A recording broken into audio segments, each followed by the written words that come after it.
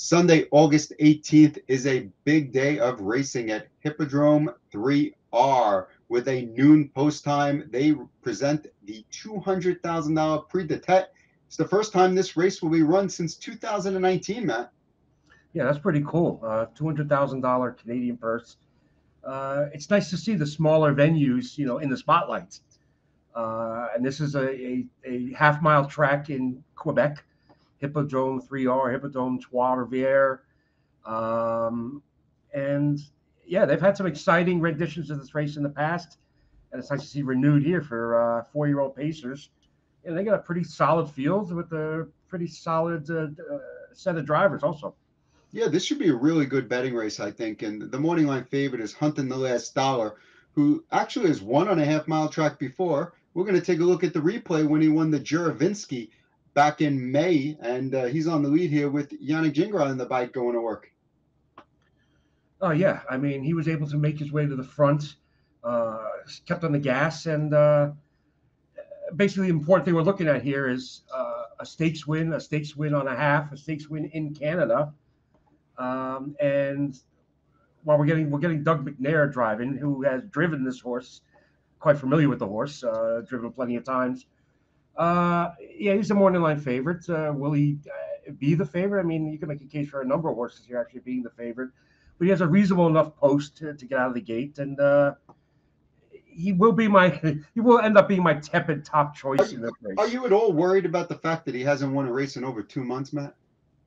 Not really, because he's been in tough spots over at the Meadowlands, a bigger track. I think this horse will be better off actually on a smaller track where he can be more aggressive and just work out a more favorable trip. The fact that he hasn't won in X number of starts doesn't necessarily concern me, because I'm thinking more of the circumstances of the competition. He hasn't won, but he certainly has not been bad in any of these starts. The second choice here is an entry from trainer Ron Burke with Act Fast and Tip Top Cat. We're going to take a look at Act Fast winning the Charner at Northfield Park, where Matt was live, and this horse is on a half-mile track winning on the lead too. Oh yeah, we have Ronnie Wren driving for Burke, which is always a good combo. And you see him on the front end, and he digs in for a nose win, and that's another one that is handy enough to compete on a half-mile track. Obviously, he's drawn inside. He ends up with post position 2. Dan Dubé, who has been driven some horses for Burke recently, especially at Yonkers, gets the call here.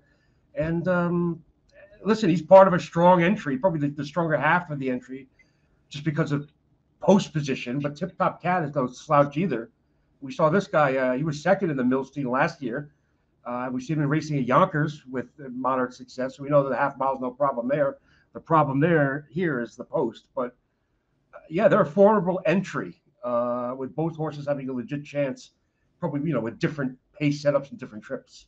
The class of the race in terms of earnings, and also a horse proven on a half-mile track, is number 6, It's My Show, who starts from post 7, as you can see there. We're going to take a look at his last race, which was in the McKee Memorial. He's actually popping the pocket right now, looking to try to take home the big prize at the Meadowlands on Hamiltonian Day, which this is a nice race. But he gets nipped at the wire by Rock and Roll Runa. Rock and Roll Runa was 6,000 to 1, I think, come up the rail. Yeah, It's My Show got nipped, but he also did much more work, throughout the mile just to get in that position where he was able to pop the pocket.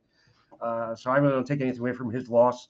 Like you said, he's got no problems on a half-mile track. If I'm not mistaken, he was the jug winner last year on a half. So yeah, he's been more of an off-the-pace commodity, which you might have to be here, especially on a smaller track, which you almost definitely have to be here from post 7. But we have the ultra hot James McDonald, who's been winning in all over the place, all types of different track configurations. So I'm confident that he'll work out a live trip. And he's probably the top name in the race, you could arguably say. So certainly a live contender here, that's without a doubt. Horse I really like in this race is the 5, No Control. We've seen this horse step up a number of times. He won in 47 at the Meadowlands. He's got a 50-4 win at Flamborough. So, he can handle the half-mile track. last start out in the preferred, raced well from off the pace, but wasn't necessarily, we'll call it, an important spot. Qualified back nicely. I think this horse could be ready to pop a big mile, and I wouldn't be shocked if he's flying off the gate. What do you make of the qualifier? The fact that he qualified basically last week when he didn't have to. He was only coming back basically off one week's rest. I looked at as that just trying to make sure that he's sharp, for this particular race, get him ready. You don't know. I think this is a race where you get in via money earned for the year, so there's always a chance that too many horses enter. Though when it's restricted, this race is restricted to 4-year-olds, so it's probably unlikely. But I think they just wanted to get a strong mile into him. This horse, unlike some of the others, like in It's My Show, who has tons of stakes engagements during the year, this horse really doesn't. So this is a kind of thing where I look at, they've probably been circled this one on their calendar long ago as this is the race we want to win. Yeah, it wouldn't surprise me. They're along with the, I guess, 6 or 7 other trainers or owners or drivers also circled this race.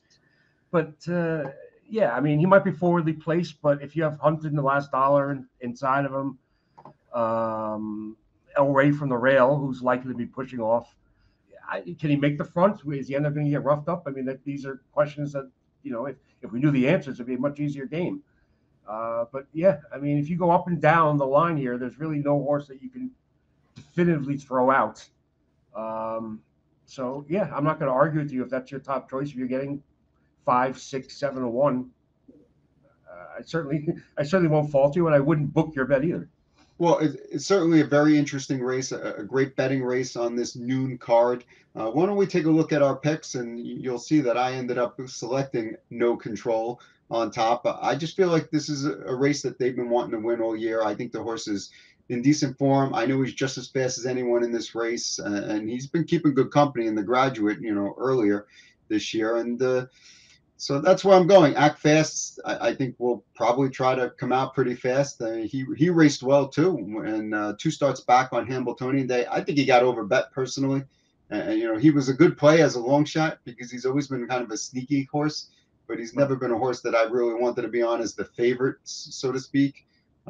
It's My Show, clearly has class, has been racing well. I wouldn't be shocked if he won. And then I throw in Matt's Hunt in the last hour at the back end of the ticket. Yeah, it's funny you mentioned It's My Show. It's the type of horse that you have to use him somewhere. He deserves to be used somewhere, but he's a tough key on top. I went with Hunt in the last dollar. Look, hoping he can double up with half-mile stakes engagements. I do like both halves of the Burke entry. You'll see. I'm not a big superfecta player anyway, so I'll stick to trifectas. I think you make a strong case for both halves of the entry, so you're getting the old, 2 horses for 1 value here. That could be coming, from opposite end of the spectrum. One from, battling up front, and one from waiting for behind. Maybe they could work together in that capacity. But yeah, Hunt in the last dollar, I'll stab on top with the 1 and the 6 underneath. Well, like I said, should be a great card of racing with a 12 noon post time. Obviously, race number 10 is the Prix de Tête. You want to check that out. Good luck.